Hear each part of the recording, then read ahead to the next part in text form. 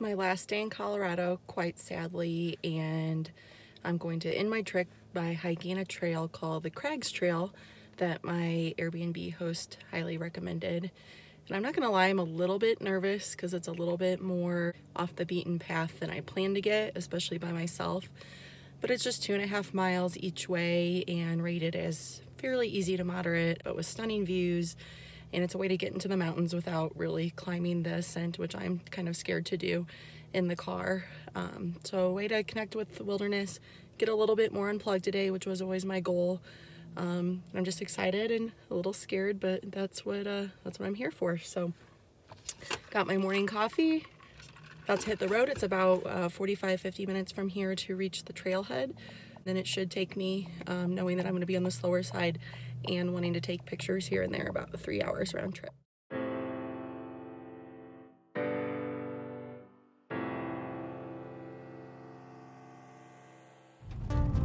So after getting turned around twice, I finally found the correct dirt road. The 3-mile journey begins. Honestly, getting to this trailhead is probably the most adventurous thing I've ever done, especially solo. Like I mentioned, it was just 3 miles down a dirt road off of the highway, but it was very rural, very bumpy. And my whole reason of not driving up Pikes Peak was the fear of winding around roads and looking down and seeing the elevation, which my Airbnb host said wasn't really a thing with this route. But there were a couple times when I made the mistake of looking. It did wind at least more than I was prepared for. And not to mention it was once again a bumpy dirt road instead of the paved path that goes all the way to Pikes Peak. So I'm here. Also a little anxious because I was told this was a really popular trail, and that's what made me a little more comfortable doing it alone. And as you can see, my rental Camry is the solo vehicle here at the trailhead. I actually stopped at Walgreens on the way and asked how real of a threat bears really were. They said typically they're more out in the morning when things are quieter. Obviously they're more scared of humans than we are of them, but it is a risk to startle them. So they mentioned having maybe a whistle or something like that. But the best they had in store was this squeaky toy. We're gonna try this. I can't make any promises that I'm gonna go all the way, but at the very least, like I said, it's already been an adventure. Let's do this thing.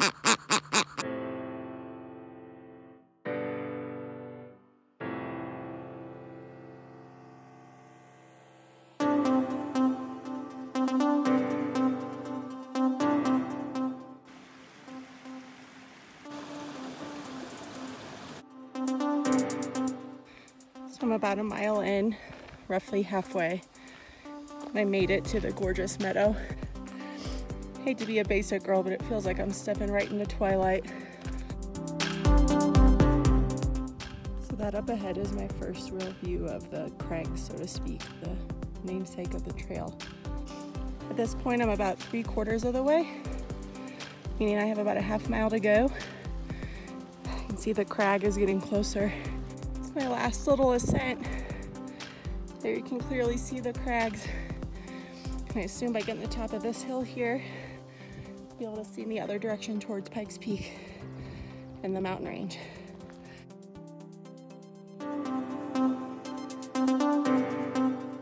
I just saw a shadow of a chipmunk as I came around the corner.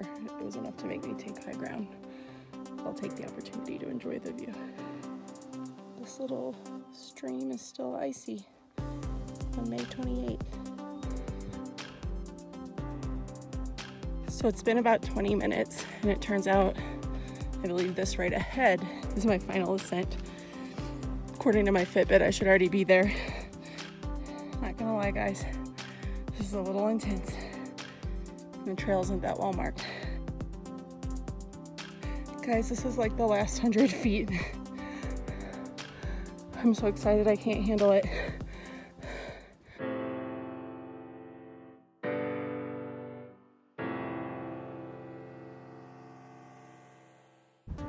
Well, I made it. It was definitely one of the, if not the most intense especially alone and especially in the shape I'm in.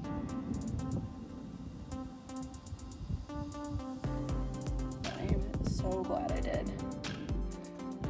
Over there you can see Pikes Peak. You can see the other mountain range way in the distance.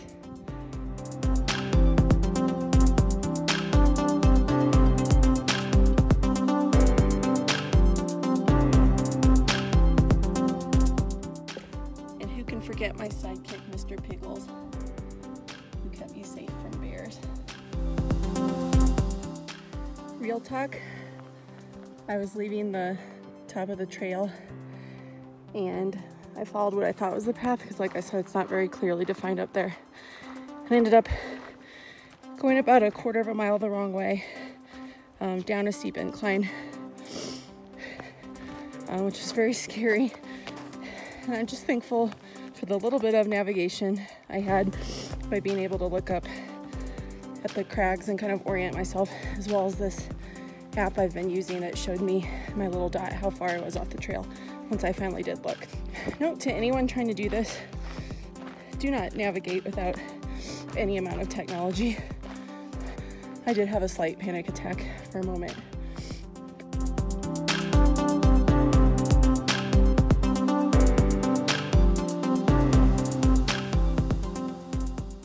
It's just a straight away from here. It's the last like approximately quarter mile. And I'm not gonna lie, I kind of just want to sit on my butt and slide down. Oh my God, I did it. There's the bridge to cross over to the trailhead. Clocked time about 4 hours right on the dot, and somehow 6.27 miles despite it being a 2.5 mile there and back trail. And it's snowing again. And that's my cue to leave.